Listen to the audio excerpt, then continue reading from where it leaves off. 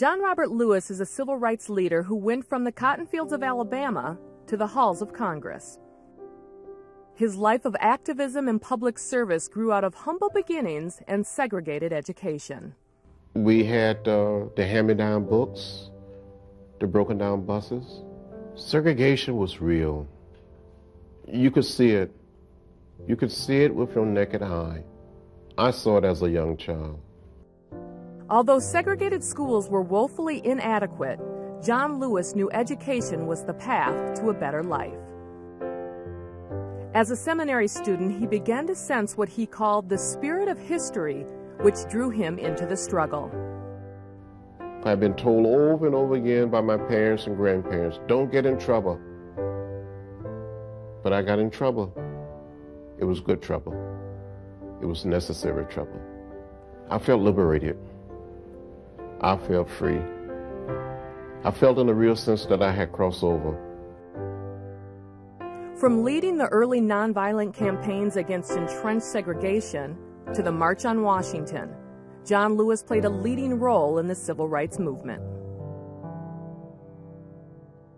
Leader, legend, and U.S. Congressman John Lewis is joined now by a group of Twin Cities teens to discuss civil rights across generations. I'm Leah B. Olson, and it is my pleasure to introduce to you Representative John Lewis. Thank you. Representative Lewis, you were involved in the civil rights movement at such a young age, the same age as obviously many of these kids in this room. What can you say to them to help get them involved, and how did you get involved? Well, let me say I'm delighted and very pleased to be here with these wonderful, smart, gifted, and talented young people. When I was very young, I saw segregation, I saw racial discrimination. I didn't like it. I asked my mother, my father, my parents, and grandparents, why? They said, that's the way it is. Don't get in the way, don't get in trouble.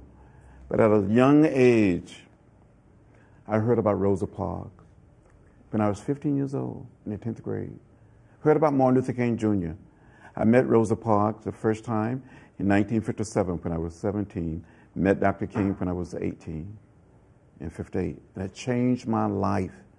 Many of the young people that I grew up with, went to school with, high school and later college, got involved. We were deeply inspired to do something. And I tried to do my best to break down the walls of segregation and racial discrimination. We all can do something. And how can we get this group of young people involved? Well, young people should study the philosophy and the discipline of nonviolence. Watch the movies, the video, Eyes on the Prize. We just didn't one day wake up and say we're going to go and sit in. We had nonviolent workshops. We had role playing where black and white students, high school students, elementary school students, college students would come together and go down and sit in. And we'd be sitting down, and sometimes we would get beaten up. Sometimes we would get arrested and go to jail. Sometimes someone would spit on us or knock us around, but we didn't hit back. We didn't strike back.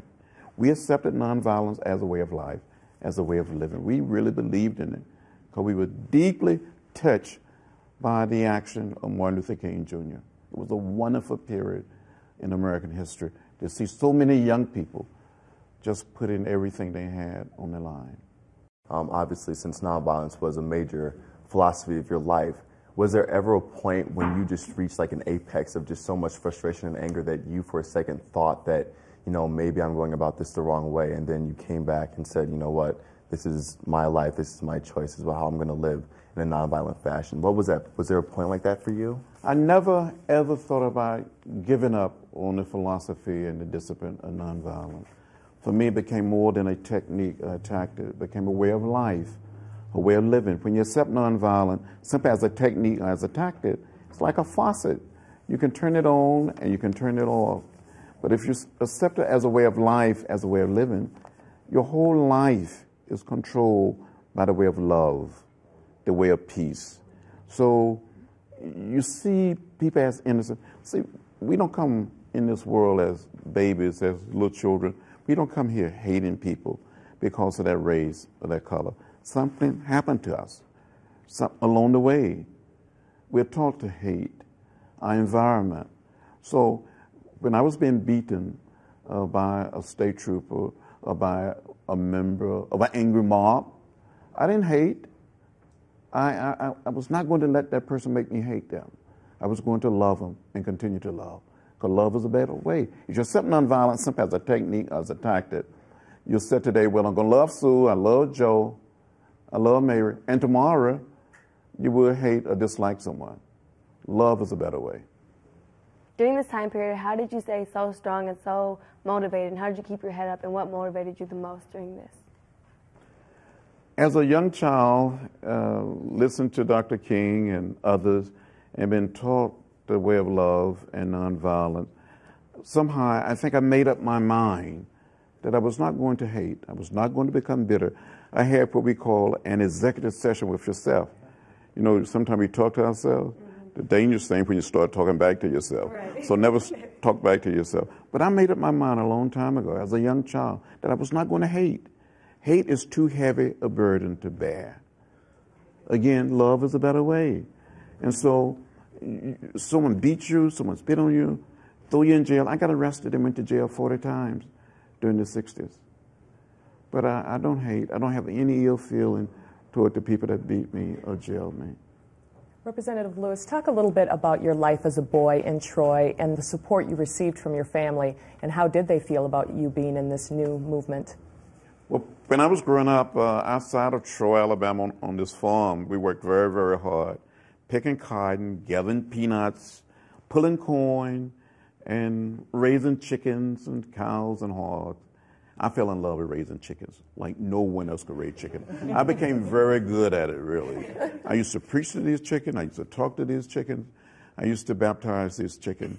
As a matter of fact, when a chicken would get sick, we would heal the chicken, and when one would die, we would have a chicken funeral, and I would deliver the eulogy. So the chickens taught me a sense of patience and discipline. They needed food, they needed water, but also I had wonderful parents, wonderful mother, wonderful father. We grew up very poor, 6 brothers and 3 sisters. But at the same time, I would fuss and I was nosy as a young child. They accused me of being nosy, but I think I was inquisitive. I wanted to know why. Why segregation? Why racial discrimination? Why we cannot go here? Why we cannot go there? And they would tell me. I never got the right answer. And Dr. King provided the answer for me, that we had to do something about it. As a young teenager, our age, 16, 17, 18 years old, were you conscious of the civil rights movement, or were you busy dealing with everyday teenage struggles as we do today? I was very conscious of the civil rights movement, because as a young child, I attended segregated school. We would bus past a white middle school, a white high school. In high school, I attended something called Pike County Training School.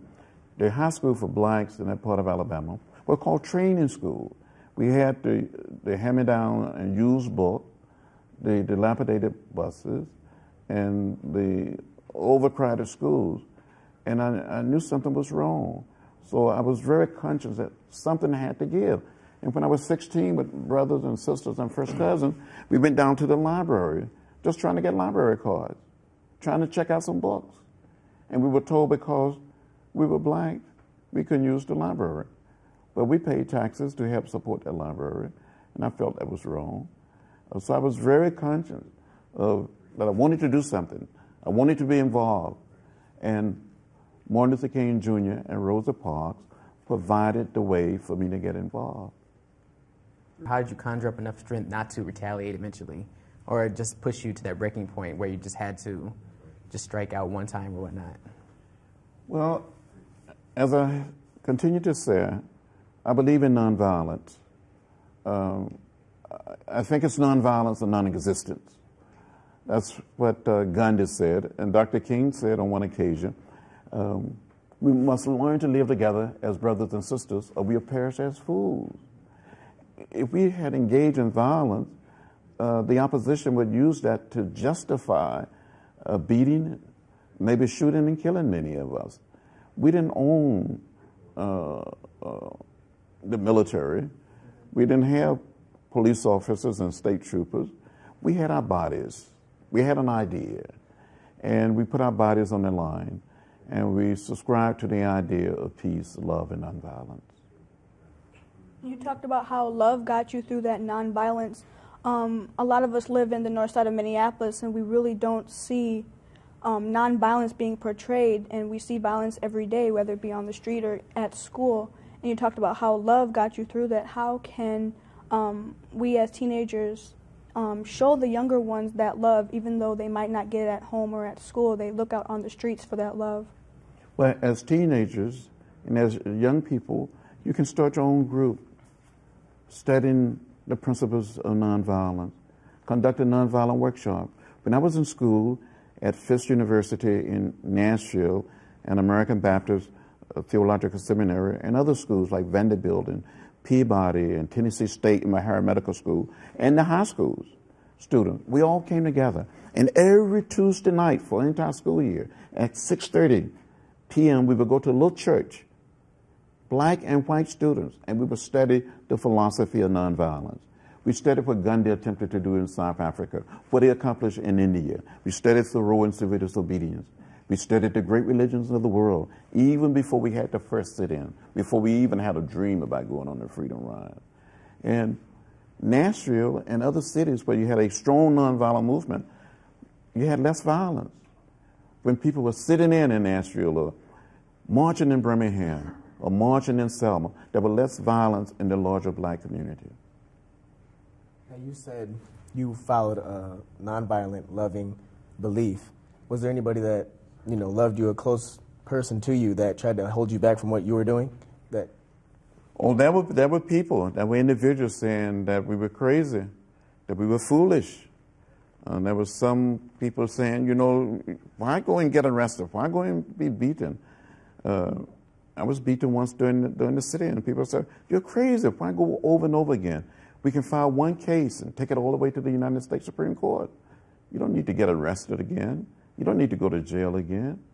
But then we went on the Freedom Ride, blacks and white students, and we were beaten. The bus that we were on was almost burned. We were met by an angry mob, but we kept going, and people tried to discourage us. But we wanted to see dramatic change, and we didn't want to wait forever. On one occasion, someone suggested that we should have a cooling off period, that we should stop sitting in, we should stop going on the Freedom Ride. And one of the black leaders said, if we cool off anymore, we'll be in a deep defreeze. So we had to keep marching, we had to keep sitting in. Now, a question that is similar to Lewis's. You just talked about how there were people who necessarily didn't feel that you should be doing anything. Did you know people, or were you close to people who felt that the nonviolent approach was completely wrong and that you should take a violent, more sort of aggressive and ferocious approach to that? There were some individuals, local individuals as well as some national leaders who suggested that we should lay down the way of nonviolence and engage in self-defense. Dr. King would say if we use the way of violence, use the weapons of violence, we all will be blind and lame. And that's not the way.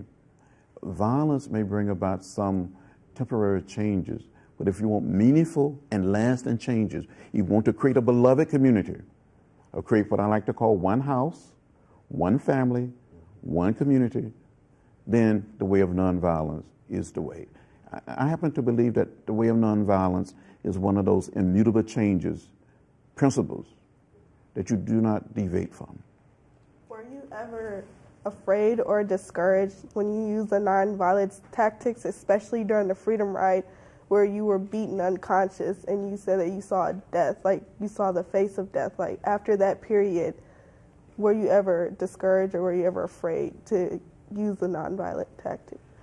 Even in the face of death and seeing some of my friends and colleagues injured, beaten, bloody, unconscious, and some literally dying, I was never, ever afraid to continue the way of nonviolence. When we went on the Freedom Ride in 1961, many of us thought we wouldn't return. We wrote letters like Will saying, if this happened to me, if I don't return, do this, do that. But you always had that sense of hope that somehow, in some way, right, love, goodness would prevail.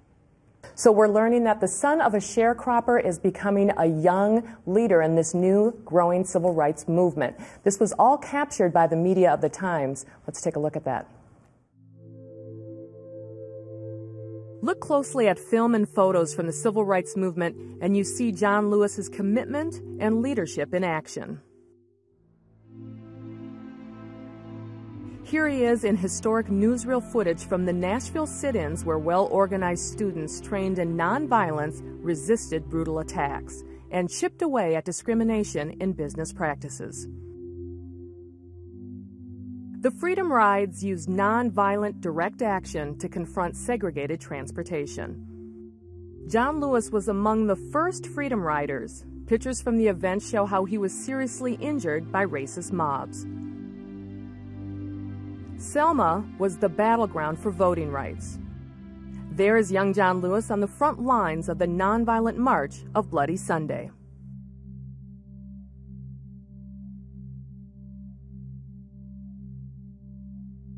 Pictures are worth 1,000 words, and images from the civil rights movement speak to the leadership of John Lewis. Some very powerful images and painful images. Representative Lewis, can you talk about the Nashville sit-ins, and do you believe that they were the catalyst for the movement? The Nashville sit-ins, perhaps more than any other place in the South, was so well organized, so disciplined, because we had a wonderful teacher, young Methodist minister by the name of Jim Lawson. Dr. Martin Luther King Jr. used to say that James Lawson had a better understanding of the philosophy and the discipline of nonviolence than anyone he knew. We have what we call role-playing, social drama, where, and I know today young people have a lot of drama, but we had social drama, I'm talking real drama, where a group of black and white students would come together, high school students, college students. Blacks would play the role of whites, whites would play the role of blacks, and sometimes it would be an interracial group. Nashville was a segregated city. You can go downtown and buy something. If you want to buy a suit or a dress, you can try it on. That would be a restaurant, a lunch counter.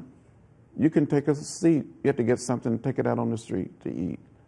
So we were taught to sit in, and we would go there in an orderly, peaceful, nonviolent fashion. Just sit all day, waiting to be served. Reading a book, working on a paper, or looking straight ahead, and someone would come in and beat us, pull us off the lunch counter stool, pour hot water on us, hot coffee, hot chocolate, or spit on us, and we just look straight ahead. While all that happened with the hot coffee and the cigarettes being put out in your hair, when you were looking straight forward, what was going through your mind? Like, what was, I know they say keep your eye on the prize. What was that? What were you thinking about at that time? But in a real sense, I was thinking what we have discovered in learning about nonviolence, that we were being tested and that we had to pass the test. And the great majority of us passed the test. We would be arrested in jail and taken off to jail. But because we didn't strike back, we appealed to the conscience of hundreds and thousands of citizens all across Nashville, black and white, who in turn supported us. And people around America saw these well-dressed high school students and college students sitting there, not fighting, not talking back, not laughing out, just bearing witness to what we believed in. It changed Nashville, and it led to the desegregation of all of the stores and lunch counters and restaurants. I just wanted to ask, could you believe actually what was happening, that you were so outnumbered in sheer people that you felt, I mean, just hopeless, that there was nothing to be done further? I know you've already touched on it, but just again, there were just so many people there. Just how did you feel? Well, sometimes I see the image and film footage of us being beaten, later arrested and put in a police wagon and taken to jail, and I see the mob cheering. It's hard for me to believe. It's difficult for me to believe sometimes that it really did happen. But it did happen. that fellow American, your fellow citizens, would treat you this way simply because you want to desegregate a lunch counter, a restaurant, or a theater. But it happened in America, and doing so, it changed things. So we come such a great distance because people were willing, brave and courageous young people. Some were so young to put their bodies on the line. We're not as segregated. We still have like little segregations, like if you were at school, there might be blacks who sit with blacks and whites sit with whites. But are you happy with the outcome of how we are today and like the desegregation that we do have, or do you think we should still keep fighting? Well, I'm very happy and very pleased that we've come such a distance, that we've come so far, but we still have a great distance to go. There's still too many people left out and left behind. And it's not just African American or black people in the American South, but all across America. Hispanics, Asian American, women, Native American. People have been put down because of their race, their color, and their gender. And it's not right. It's not fair. So anytime we see segregation or see discrimination or see someone being put down, we have to find a way to speak up and speak out and not be quiet.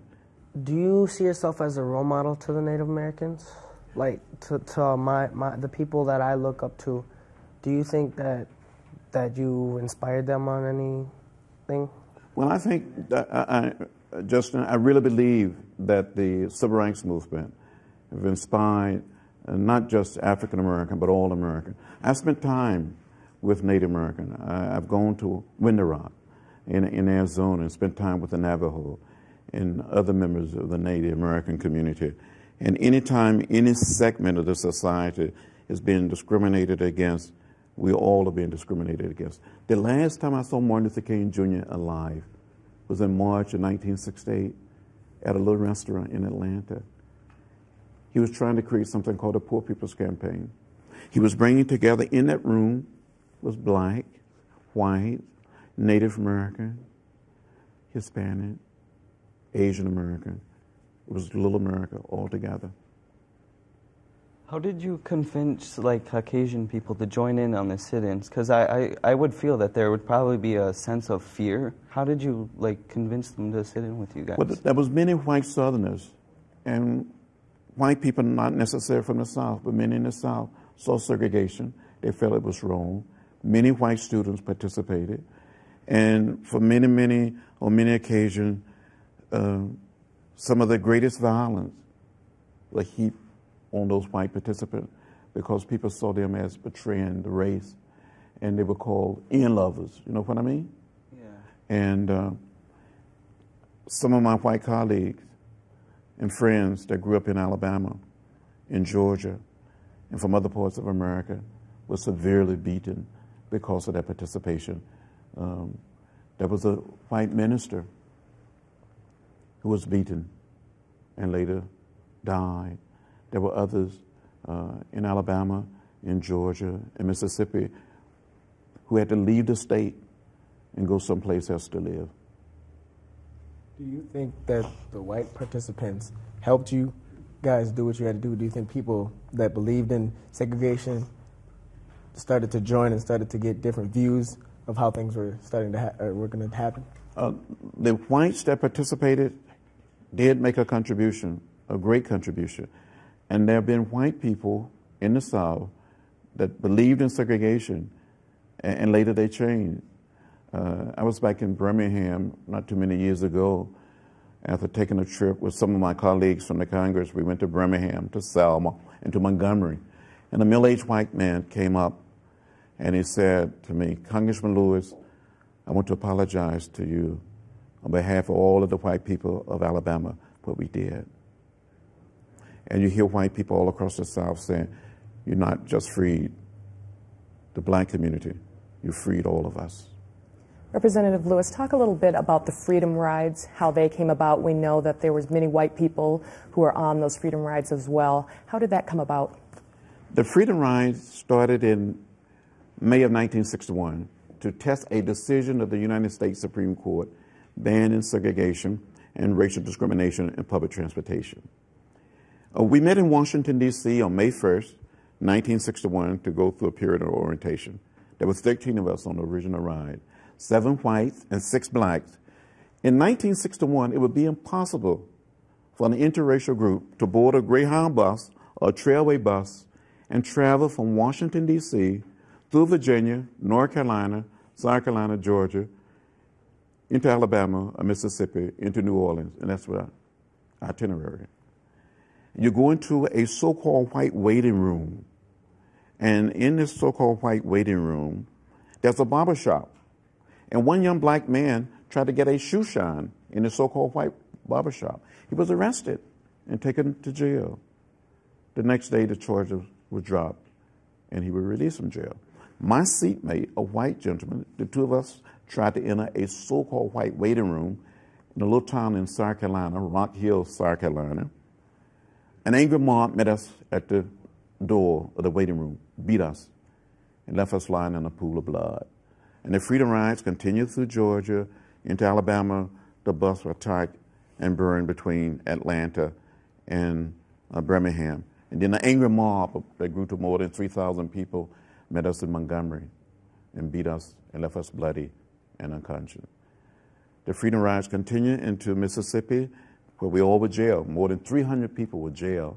And the great majority of those young people that came from all across America were young whites to participate in the freedom ride. We filled the city jail in Jackson, Mississippi, the county jail, and later they transferred us to the state penitentiary at Parchman. But most of us stayed up to 40 days and we got out. But it led to the desegregation of public transportation all across the South. We changed the South forever during the freedom ride. It was easy. It was easy in a way. It was simple in a way. You buy a ticket, you board a bus, blacks go to the front of the bus, whites go to the back of the bus.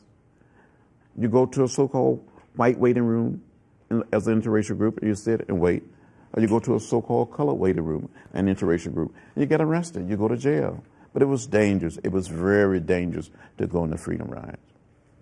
When you look back on all you've accomplished, I mean, how does that feel? Like, I can only imagine how much pride you must feel to have gone through all that, and here you are today, successful. Just, what does it feel like today looking back on what you've been through? Well, when I go back to places like Selma, to Birmingham or Nashville, back to the area where I grew up and see the changes, I'm very proud. But I'm proud to see people taking advantages, really taking advantage of the doors of opportunity, the doors that we open. And the little town near where I grew up is different. It is so much better. People were so afraid. There was so much fear. The fear is gone. Those signs are gone. And people are living and getting along like people should get along. Talk a little bit more about Selma, the march there, what it meant to the movement and to you as well. Selma, this little sleepy town in the heart of the Black Belt of Alabama, near the Alabama River. It's about 50 miles south of Montgomery. It was a mean place. You had a sheriff there by the name of Jim Clark. He was a very big man, mean, tall, mean. A lot of white people were afraid of him. The black people were afraid of him. He wore a gun on one side, a nightstick on the other side, and he carried an electric caparata in his hand, and he didn't use it on cows. He wore a button on his left lapel that said never. And people would go, teachers, high school principals, like lawyers and doctors, would go day in, day out, trying to get a copy of the so-called literacy test, to pass the test to become a registered voter. And he would block their entrance to the courthouse. We went down one day, and he just started beating people. There was a young minister who worked with Dr. King, just beat him. And this minister pleaded to him, said, if you're going to beat us so the world can see. And he just continued to beat this young minister. He called me an outside agitator, a troublemaker, then had me arrested and taken to jail.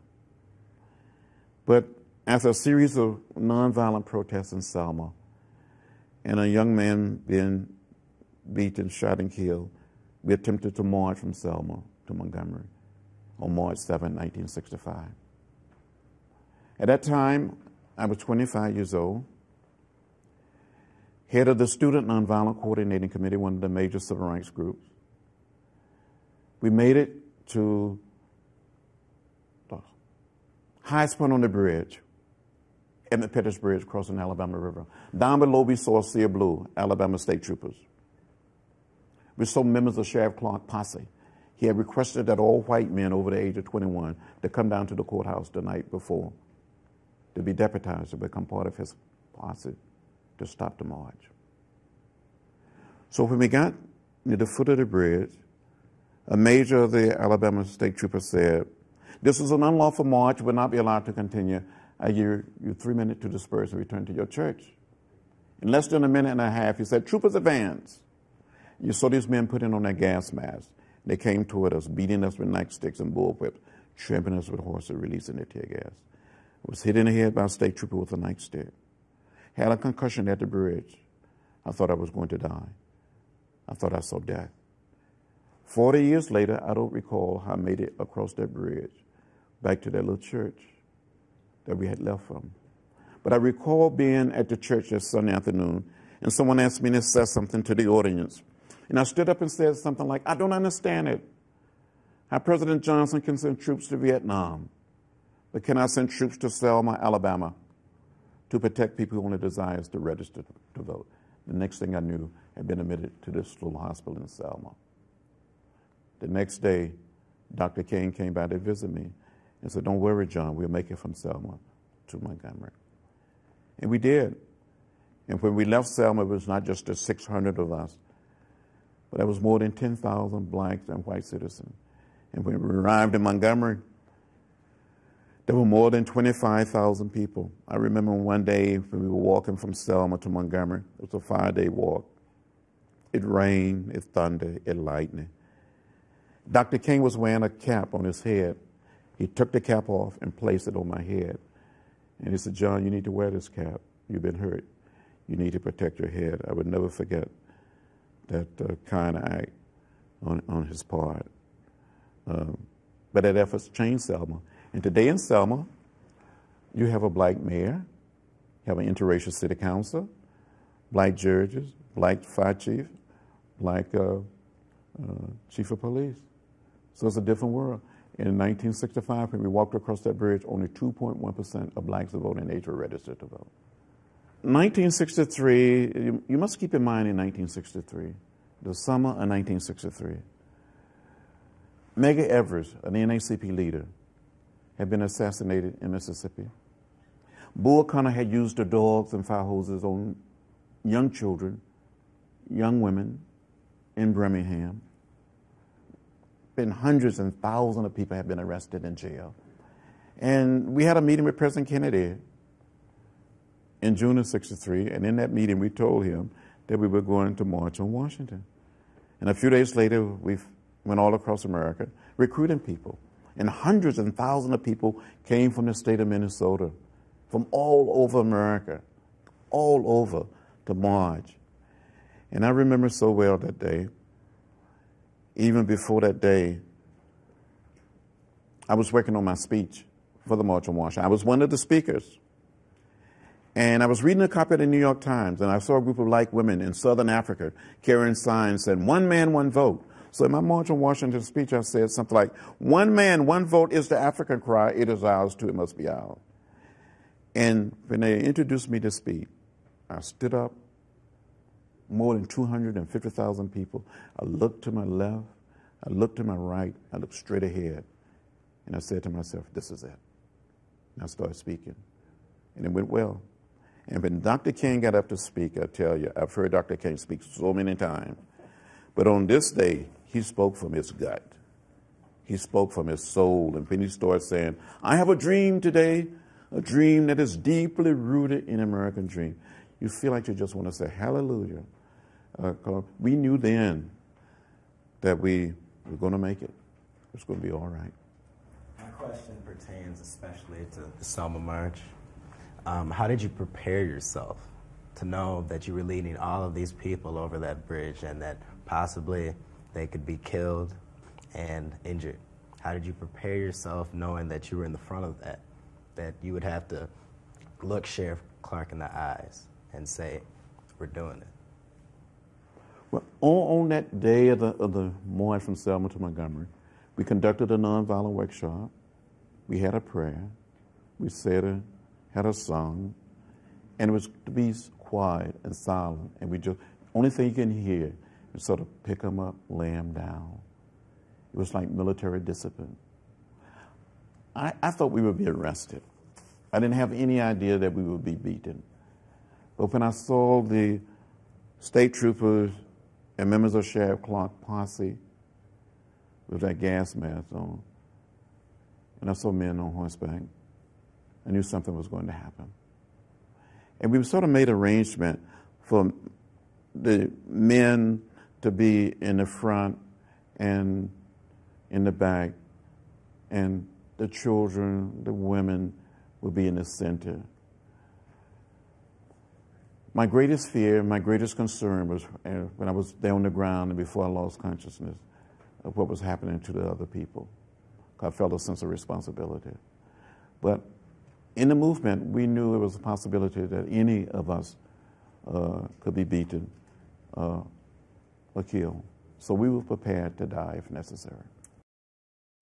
In John Lewis's autobiography, Walking with the Wind, he wrote about a dramatic moment in his childhood as a metaphor for making America a better place. Take a look. I had an aunt by the name of Seneva, and Aunt Seneva lived in a shotgun house. Sometimes when it would rain, she would take a bucket, a pail, or a tub to catch the rainwater. At night, sometimes you can look up through the ceiling of the house, through the tin roof, and count the stars. Well, on this particular Saturday afternoon, we were out playing in her dirt yard, and an unbelievable storm came up. The wind started blowing, the thunder started rolling, the lightning started flashing, and she suggested that we all should get inside of her old shotgun house. She suggested that we all should hold hands. The wind continued to blow, the thunder continued to roll, the lightning continued to flash, and the rain continued to beat on this old house. Ma aunt became terrified. She started crying, and all of us, young children, we started crying. We thought this old house was going to blow away. And when one corner of this old house appeared to be lifted from its foundation, we would walk to that corner, trying to hold this house down with our little bodies. When the other corner appeared to be lifted, we would walk to that corner, trying to hold this house down with our little bodies. We were little children walking with the wind. We never left the house. We must never leave the house today. We must try to hold the American house together and create one house, one family, the American house, the American family.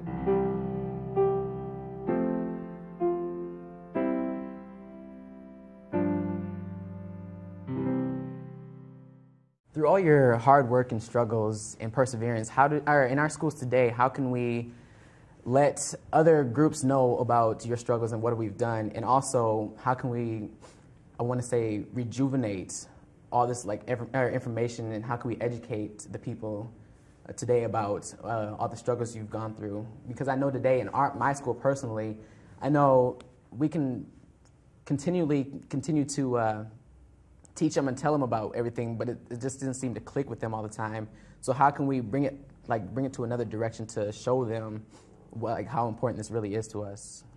I think it's important, say in your school or in any school, for teachers, educators, to teach the civil rights movement. And it shouldn't be taught just during African American History Month, but there's a series of film called Eyes on the Prize.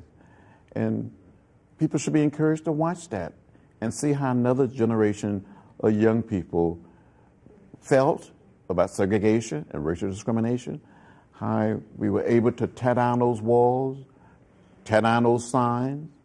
And it should be part of lesson plans. And maybe in the school you can organize different groups chapters. See, we don't have organizations like the Student Nonviolent Coordinating Committee anymore, but we cannot wait for someone to come along. You have to do it.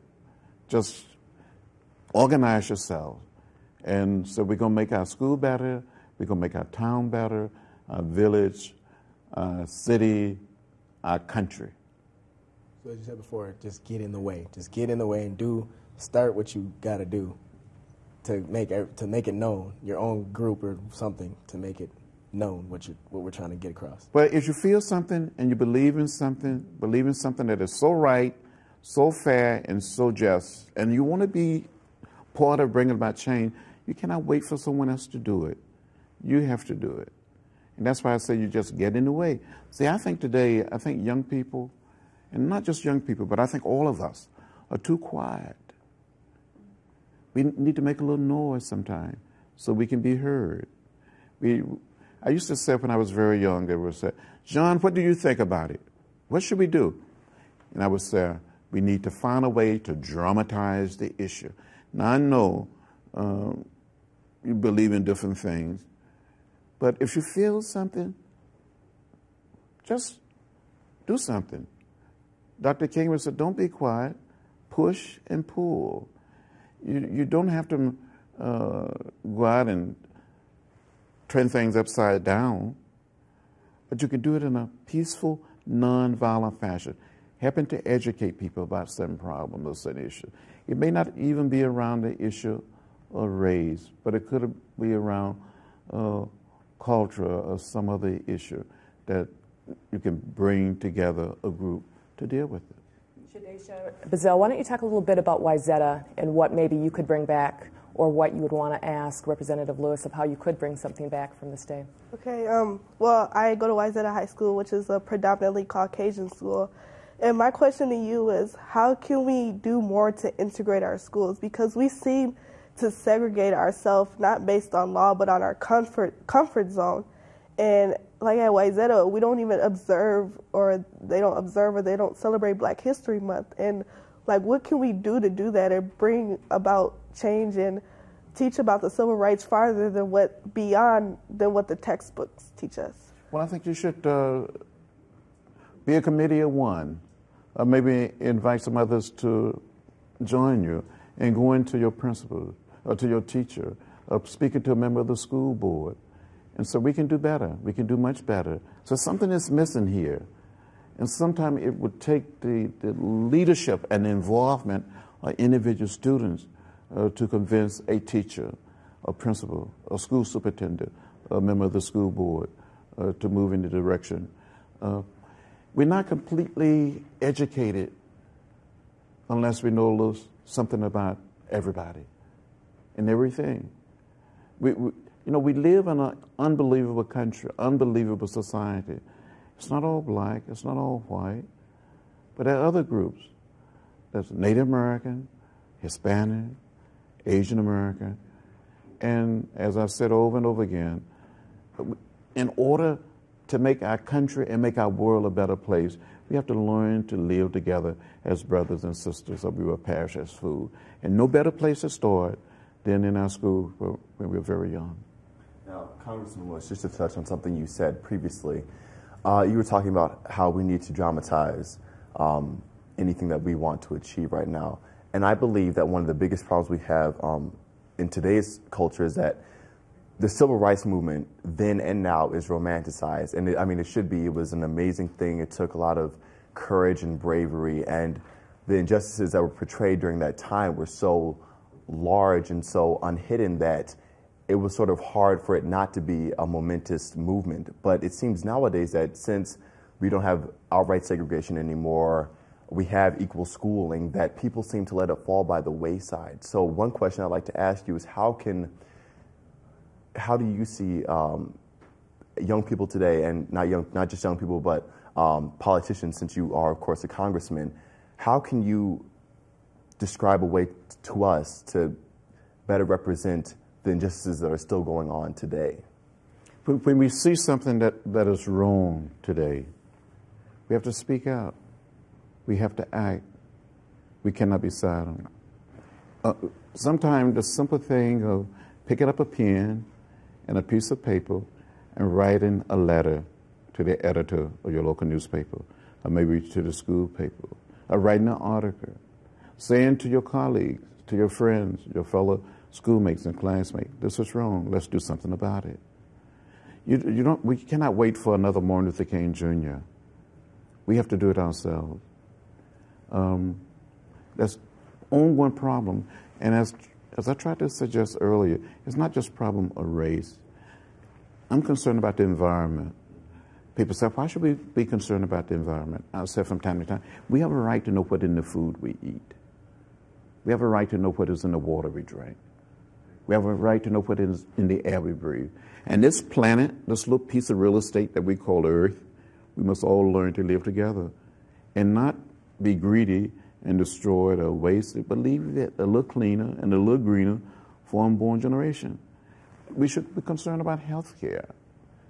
That there are people work every single day with the working poor, but they don't have the resources to get health care.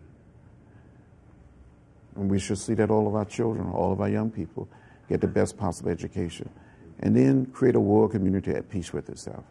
Representative Lewis, will you talk a little bit about the maybe the difference between poor blacks and middle-class blacks? And do you think at this point, there's been lots of conversations on Bill Cosby's comments about the black family. Is there a huge difference there, and how can we have those two groups come together a little bit more? Well, you know, at one time, especially in the South, it didn't matter whether you were a PhD or no D.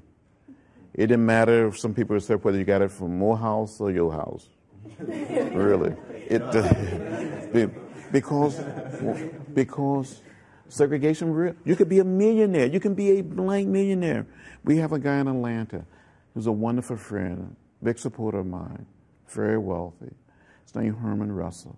He's a big developer, big builder, very successful.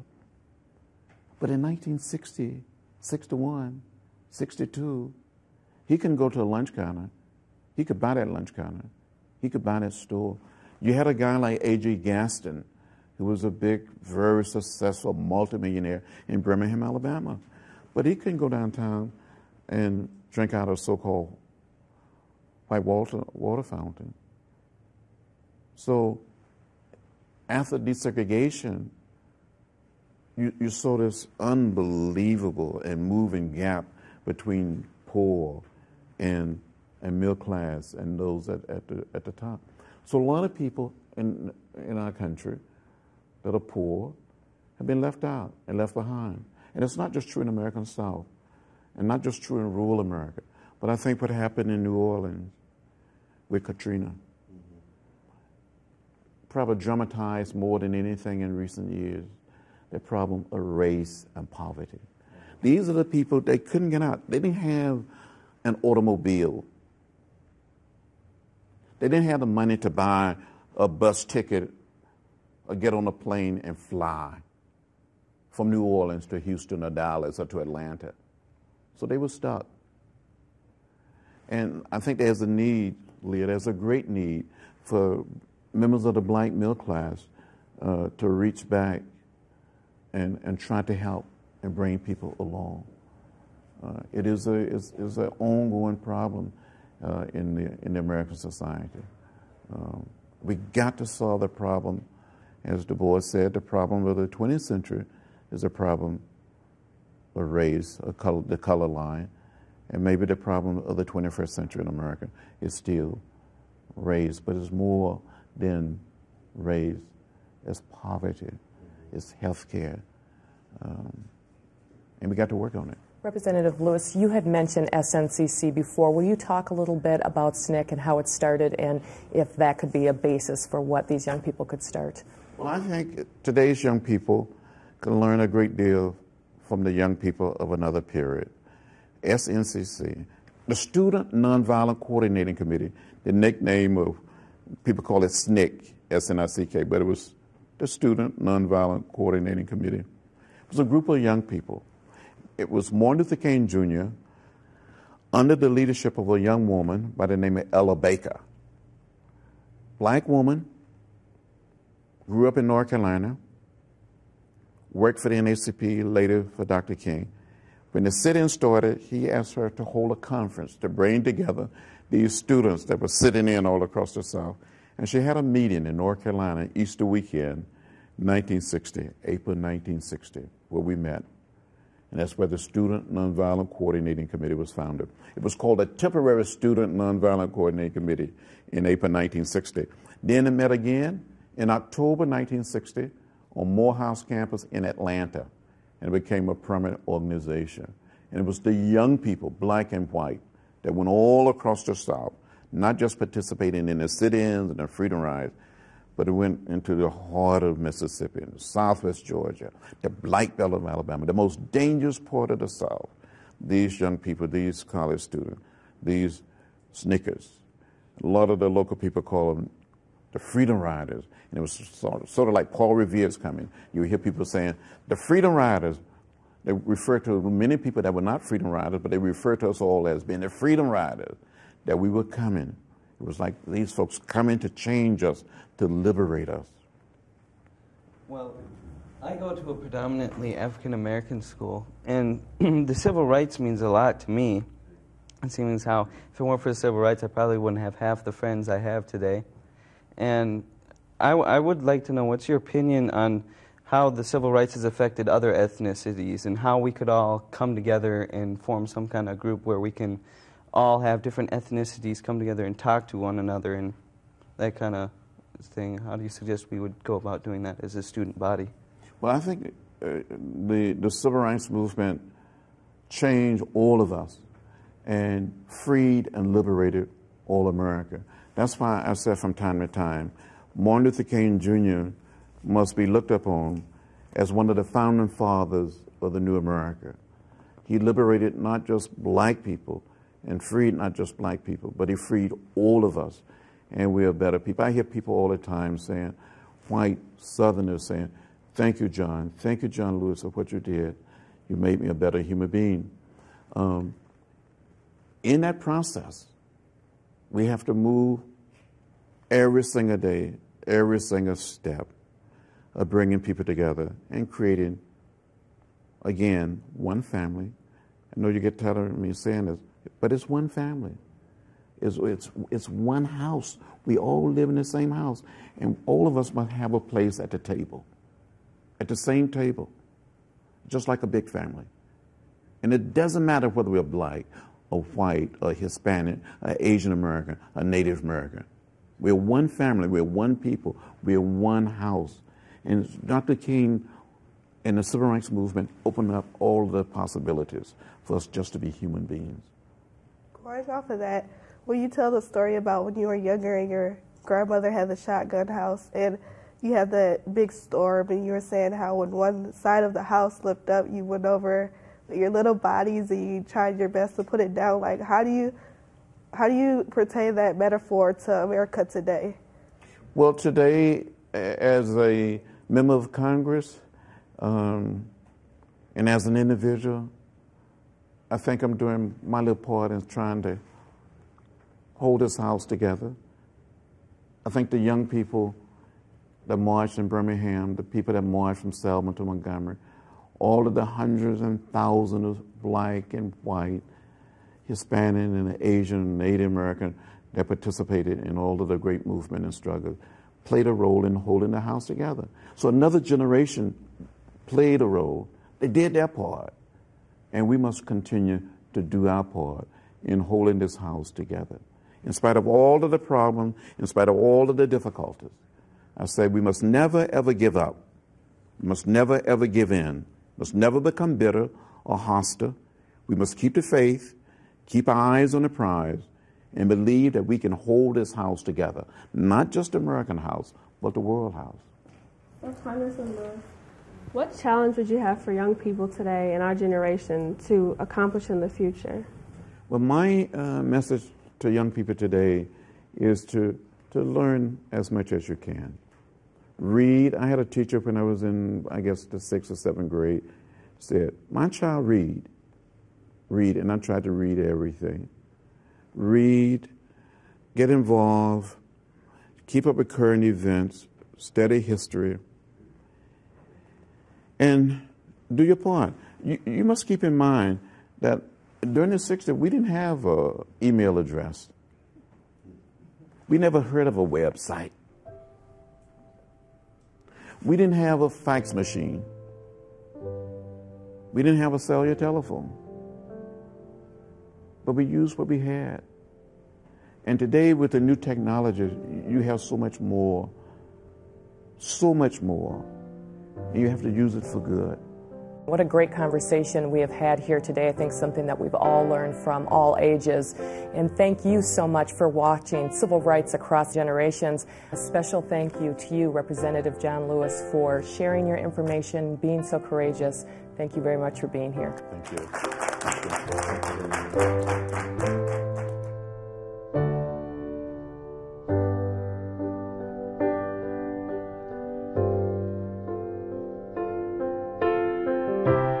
Civil Rights Across Generations is a co-production of the General Mills Foundation, Champions for a Stronger Community, on the web at generalmills.com/foundation, and TPT's Minnesota channel.